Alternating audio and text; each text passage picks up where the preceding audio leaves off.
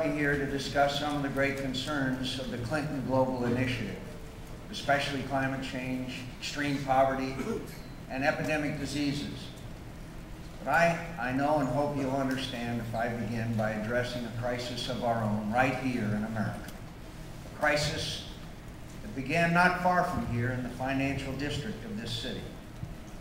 We know this is a crisis with serious implications and consequences for our nation and for the world.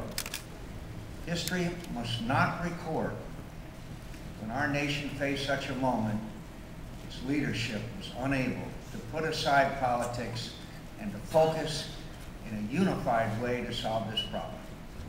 It's time for everyone to recall that the political process is not an end in itself, nor it is intended to serve those of us who are in the middle of it. In the Senate of the United States, our duty is to serve the people of this country, and we can serve them best now by putting politics aside and dealing in a focused, straightforward, bipartisan way with the problem that's at hand. For the Congress, this is one of those moments in history when poor decisions made in haste could turn crisis into a far-reaching disaster. If we do not act, credit will dry up with grave consequences for workers and businesses across American economy and beyond. People will no longer be able to buy homes. Their life savings will be at stake. Businesses will not have enough money to pay their employees, and as ever, the greatest burden is borne by the American people.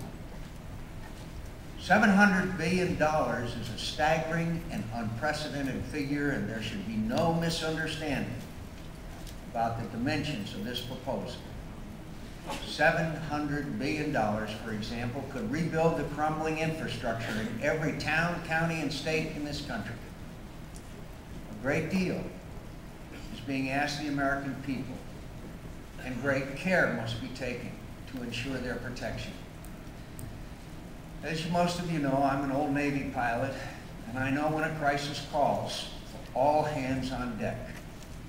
That's the situation in Washington at this very hour, when the whole future of the American economy is in danger. I cannot carry on a campaign as though this dangerous situation had not occurred, or as though a solution were at hand, which it clearly is not. As of this morning, I suspended my political campaign, as you know, with so much on the line for America and the world. The debate that matters most right now is taking place in the United States Capitol.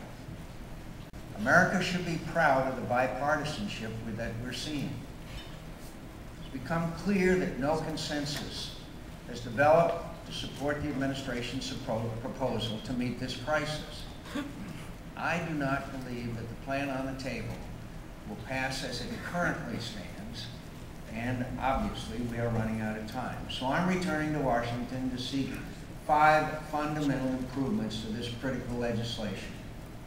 I've laid out these principles over the past week. First, there must be greater accountability included in this legislation. I've suggested a bipartisan board to provide oversight for the rescue. We won't solve a problem caused by poor oversight with a plan that has no oversight. Never before in the history of our nation has so much power and money been concentrated in the hands of one person. And there must be protections and oversight in place. Second, as a part of that oversight, there must be a path for taxpayers to recover the money that's put into this fund.